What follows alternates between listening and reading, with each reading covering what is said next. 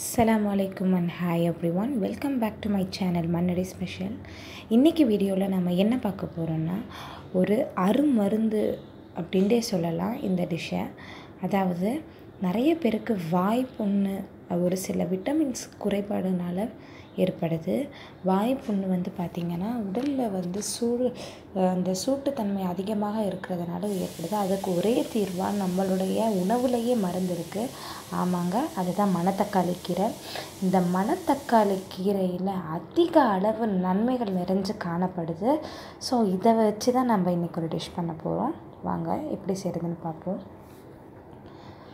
ஒரு கடாயில் எண்ணெயை ஊற்றி அதை காஞ்ச பிறகு கொஞ்சம் கடுகு உளுந்தை நான் சேர்த்துக்கிறேன். அப்புறம் 2 காஞ்ச மிளகாய் சேர்த்துக்கிறேன். ஒரு வெங்காயத்தை நறுக்கி வச்சதை சேர்த்துக்கிட்டேன்.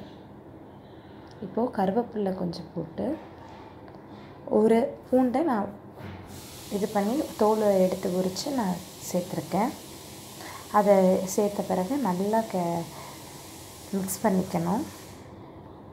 மிக்ஸ் பண்ண பிறகு அந்த வெங்காயம் கொஞ்சம் ப்ரௌனிஷாக ஆகிற வரை நம்ம ஆன பிறகு அதில் ஒரு வெட்டி வச்ச தக்காளியை நான் இப்போ ஆட் பண்ண போகிறேன். ஆட் பண்ணிவிட்டு நல்லா மிக்ஸ் பண்ணிக்கோங்க. இது நார்மலாகவே நம்ம கீரை சமைக்கிறதுக்குள்ள இது மாதிரி தான், பட் அதில் நான் எக்ஸ்ட்ரா தக்காளி ஆட் பண்ணுறேன். அதுதான், வேறு ஒன்றும் கிடையாது. இப்போ நான் வெட்டி வச்சுருக்க கீரையை அதில் ஆட் பண்ண போகிறேன். மணத்தக்காளி கீரை உடலுக்கு ரொம்ப அதிகமான சத்தை நம்மளுக்கு தரக்கூடியதாக இருக்குது. கண்டிப்பாக நீங்கள் எங்கே பார்த்தாலும் இந்த மணத்தக்காளி கீரையை வாங்கி செய்யுங்க. வாய்ப்புண்ணு மட்டும் இல்லாமல் வயிற்று புண்ணு, உடல் சூட்டு அனைத்தையும் இது குணமடைய செய்கிறதுக்கான ஒரு சிறந்த மருந்தாக நம்மளுடைய மணத்தக்காளி கீரையில் கிடைக்கிது. இப்போ இந்த கீரையை நல்லா மிக்ஸ் பண்ண பிறகு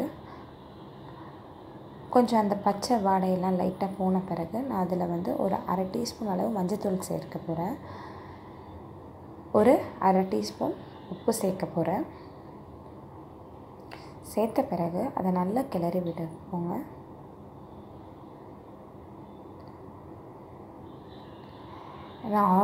நான் ஒரு 100 கிராம் துவரம் பருப்பை நான் குக்கரில் ஒரு 4 விசிலுக்கு அவிச்சு வச்சுருக்கேன். இப்போ அதை தான் ஆட் பண்ணுறேன். அதை ஆட் பண்ணிட்டு நல்லா மிக்ஸ் பண்ணி வச்சுட்டு மீடியம் ஃப்ளேமில் வச்சு ஒரு 10லேருந்து 15 நிமிஷத்துக்கு நம்ம வேக வைக்கணும். கண்டிப்பாக நீங்கள் இந்த கீரையை எங்கே பார்த்தாலும் மறுபடியும் சொல்கிறேன் நினைக்காதீங்க. நான் கண்டிப்பாக இதை நீங்கள் ட்ரை பண்ணி பாருங்கள். எங்கே பார்த்தாலும் நீங்கள் வாங்கி செஞ்சு பாருங்கள். கண்டிப்பாக இதனோட ரிசல்ட்டை நீங்கள் சீக்கிரமாக கண்கூடாகவே பார்ப்பீங்க.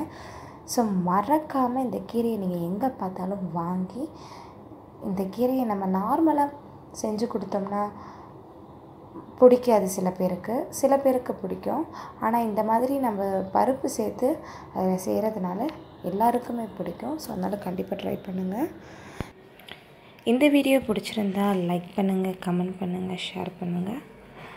நம்மளுடைய மன்னடி ஸ்பெஷல் சேனலை மறக்காமல் சப்ஸ்கிரைப் பண்ணுங்கள்.